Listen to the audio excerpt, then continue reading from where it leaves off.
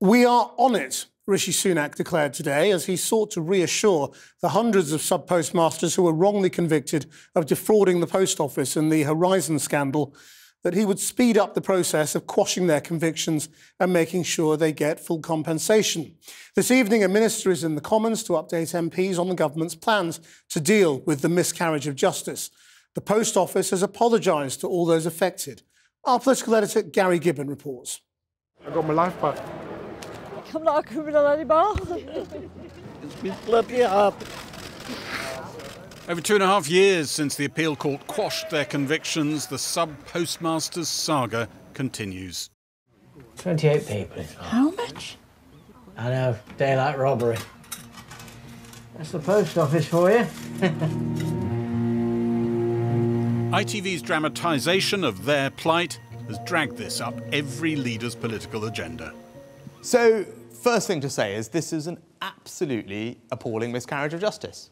Right? Many of you in this room would have watched the drama, and congratulations to ITV for doing a superb job. People should know that we are on it and we want to make this right. The money's been set aside. Now, what we are now looking at is how can we speed all of that up?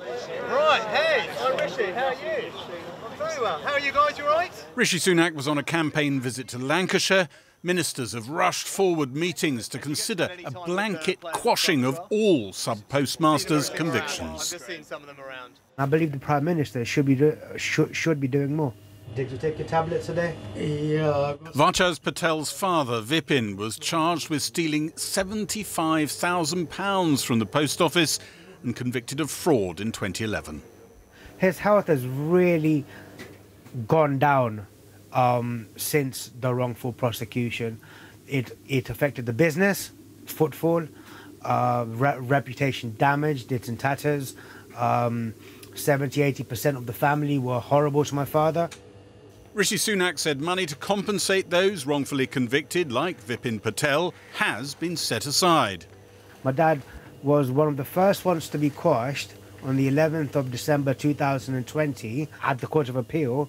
Three years have gone by and my father has not received that interim payment. Statement from the minister later on about the post office scandal. For those still awaiting their convictions being overturned, ministers are looking into passing an Act of Parliament that would quash all convictions brought against sub-postmasters, even though appeals are usually looked at on an individual basis. I do believe that actually the judiciary are as embarrassed about this and as angry about this as everyone else, because after all, people were convicted in courts and they were all hoodwinked. I'm Edward Davey and I'm the Postal Affairs Minister in the Department for Business, Innovation and Skills. One of those falsely accused of theft said Sir Ed Davey, as a former minister for the Post Office in the coalition government, should consider resigning. I wish I'd known then what we all know now. The Post Office was lying on an industrial scale to me and other ministers.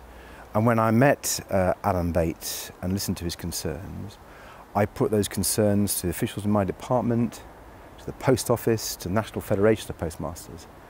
And it's clear they all were lying to me. I'm not prepared on behalf of the Post Office. I've got my answer, so you won't... No, you haven't got your answer. You haven't heard a yes or a no. I'm simply saying that at the moment I'm not able to answer your question. The Prime Minister, through his spokesman, strongly hinted he agreed with those calling for the former boss of the Post Office, Paula Venables, to be stripped of her CBE. If you want to see my accounts... Number 10 also suggested that Fujitsu, who provided the faulty accounting software at the heart of the scandal, should pay for some of the compensation.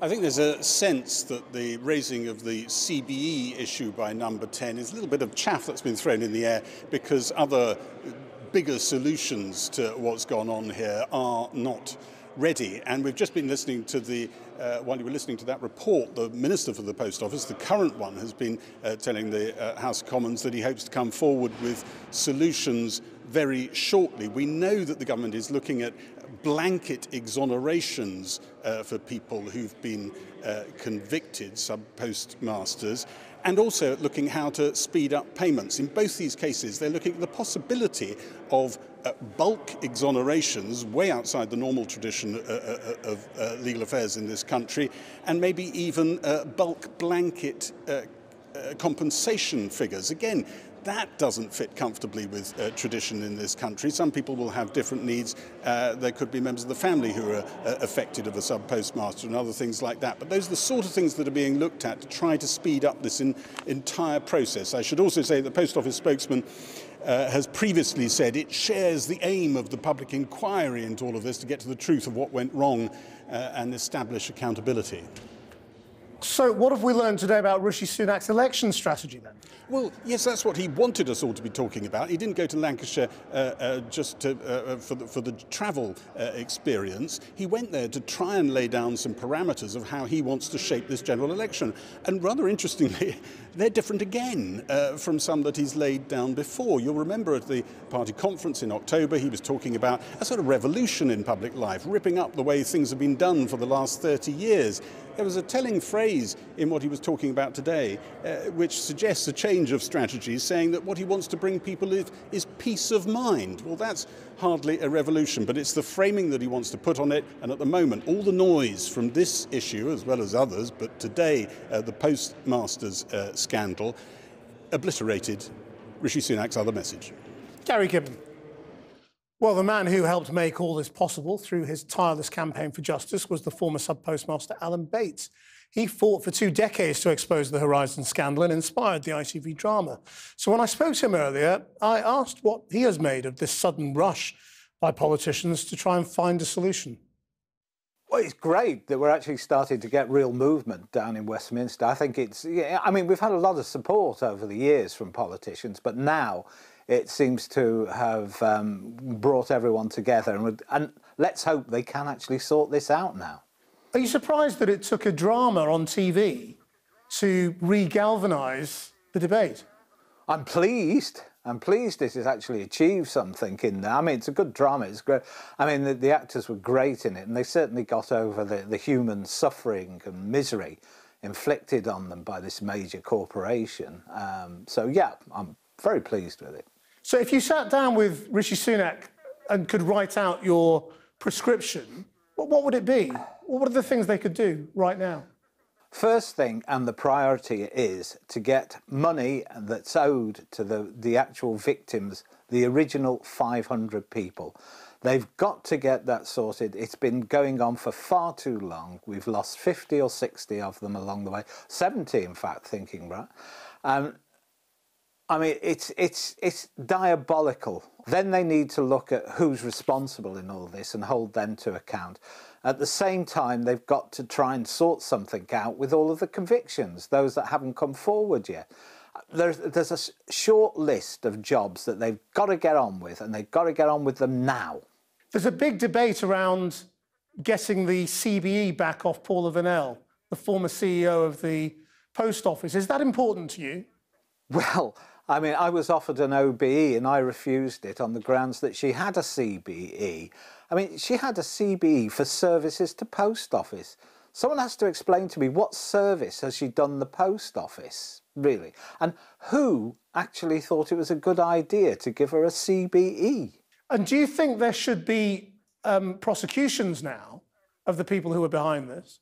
I mean, the prosecutions, whether or not that actually takes cases down to others to decide, but I know they are starting to look at it, and it certainly needs to happen in the cases of the real guilty. And personally, where does this leave you? I mean, there's a lot of anger out there that people are feeling just watching this as viewers. How much has it sort of dragged up for you? I've been living with it for over 20 years, and it just seems another day. Mind you, it's another day with a house full of film crews. Talking to you now, I can see what a good job Toby Jones has done of portraying you, in that you're a very even temperament. But you know, how would you describe your anger levels today around this whole scandal? Well, actually, I think they're quite good, really, apart from when I'm doing interviews. But, I mean, I think it's great that we're managing to get the message over and enforce what's been going on for all these years. And the media is very welcome, and it's great to have so much interest in it. Can I also ask you about some of the politicians who are being blamed? There's a lot of focus on Ed Davey, who's just one of the many ministers who was responsible for this. Do you hold him personally responsible any more than the others? I can't say that, because I think most of the ministers have been given a real bum steer by their officials and by Post Office. I think Post Office have been briefing against our campaign for many years, right across all the political parties. So, I mean, just holding him purely responsible, I think is a little bit much. And I just wonder, you know, there'll be a people with totally different causes watching your story. What advice would you give people who are mounting campaigns, as somebody who mounted a very dogged, long-running campaign that has finally now looks like it might come to fruition? Well, the first thing I'd advise is people to find the support of their local MP. I mean, that's been enormously helpful for us. And it's helped to centre the campaign from around the country. But, I mean, it is hard work. Don't expect quick results, and you just have to keep working at it, slow but surely, and hopefully you'll get there. Alan Bates, thank you very much indeed. OK, you're welcome. Thanks.